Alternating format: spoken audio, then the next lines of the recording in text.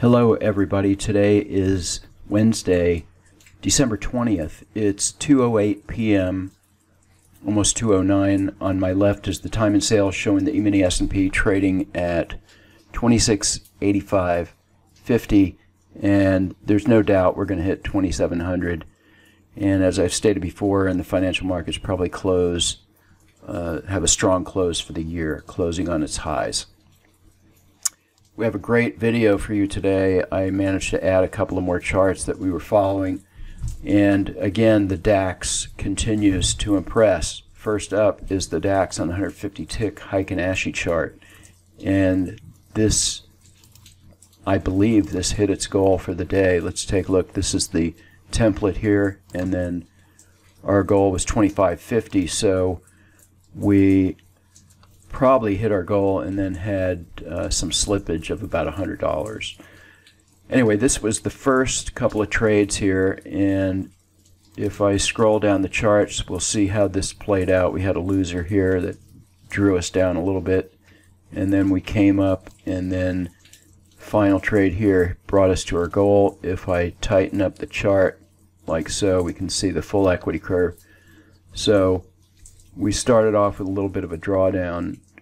For the DAX, not that much, only about $400, so that was a pretty small loser. Actually, take that back. We ran up to an equity high of 1552, then we drew down to 500. So we drew down 1,000 from our equity high. Again, the volatility in the DAX. And then we ran up to our goal. So again, impressive on the DAX. Okay, next up is the DAX on the Superinco 7-tick, and this was pretty active today. You can see we went sideways for most of the day and drew down some, and then this is only about an hour and a half after the open, or an hour after the open, we began to climb to the upside here, and then did 1462, and our goal on this, here's our template, and then our goal is 1500. So we obviously hit our goal, and then we had some slippage here. Okay, next up is the DAX on a 150-tick line break chart, and this hit its goal on a single trade here. Obviously there was quite a bit more to go. What happened today in the DAX is I turned the auto trader on kind of late, so I actually missed this first sell-off here. This was quite a move, so I believe we could have had better performance.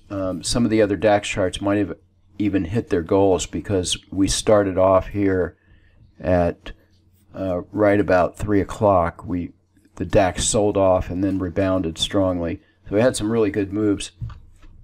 And so, yeah, I did start the auto trader about 30 minutes after the London Open. So in spite of that, we still did good on several charts. This one did 1450. We only have a goal here of 1500. So obviously could have done much more on this chart, but still very good. And this doesn't look like much to hit its goal of 1450, but that's the DAX. Okay, next up is the bonds on a 150-tick Heikin-Ashi chart. This did 937.50 for the day on about 4 trades. We had 3 winners and 1 loser right here. So pretty good on this chart. Our daily goal on this one is only $1,000. So hit our goal with some slippage there. Okay, it seems to be a lot about line break charts today. This is a line break chart that we've seen quite a bit, and that's the E-mini S&P on a 987-tick line break chart. This is trading 3 contracts, so 1237.50 for the day. And here's our trades. We came up, made an equity high of over 1,000, then we drew down to about 400, and then came back to a new equity high, and that was it for the day.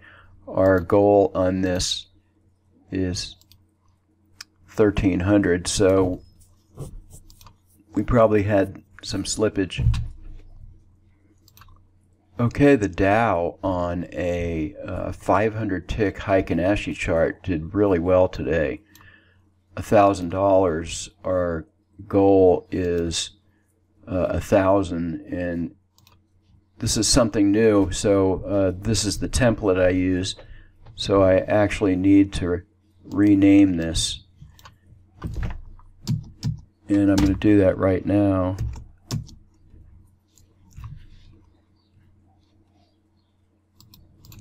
Okay, so I renamed that template, and if any of you want these, shoot me an email. I will post the most recent templates to our download site. Okay, we have a few open positions. This is the crude oil on a 377 tick line break chart, and this is currently open position here. There was a small winner here and a small loser, and actually we drew down on trade here. Not very much, only about $50. So as you can see here, we have an open position of about 260 on 2 contracts. And once again, a line break chart. So on this, we used our news filter. So if you check the box here for a news event, the auto trader will stop trading before the news event. In this case,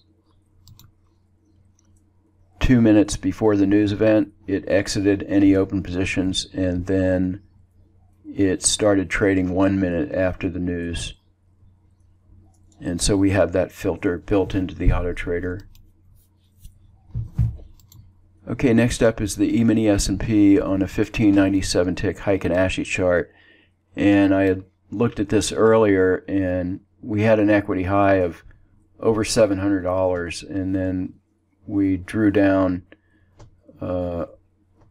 almost to zero, and then we gained some back here. So right now it's sitting at 350, and there's still an hour or so left in trading, hour and a half. Okay, we have another open position in the crude, a closed P&L of 120 and an open P&L of 140. This gray area, this is where we exited the trade from the news, and then we started trading again here, and you can see the exit was right at 10:30, and then a few minutes later we started trading again. So this is where we exited the position and then began trading again using our news filter.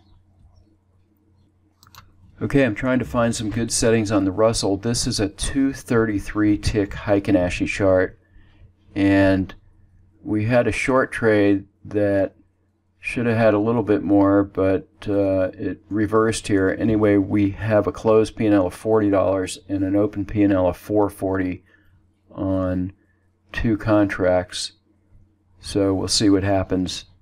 Anyway, fairly decent on this chart. Okay, the E-mini S&P on the Superinco 6-tick chart, using this template here, and we have a goal of $1,000, so we obviously hit our goal. We had a tick or two of slippage, and this did quite well here. Really nice trade. A very small loser here, only drew down $175 or so, and then came back with a really solid winner. Okay, the NASDAQ today started off strong. We had an equity high of about $900, and then we ran into some chop here and gave back most of it, and then came back up to about $800, and then got dragged down with a couple of losers here, so only $300 open P&L on the NASDAQ.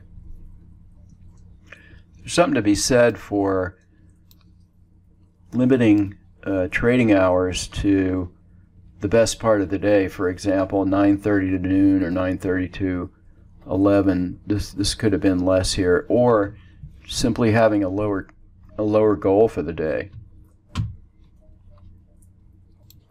Okay, the mid cap on the Super Inco 14 tick had 3 trades, a loser and a couple of winners here, and did 680 so far.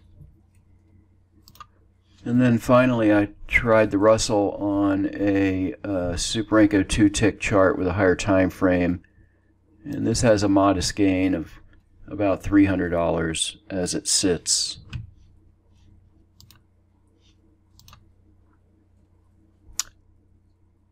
That's all for today's video. If you'd like to find out more, please visit our website at bluewavetrading.com or send me an email to systems@bluewavetrading.com.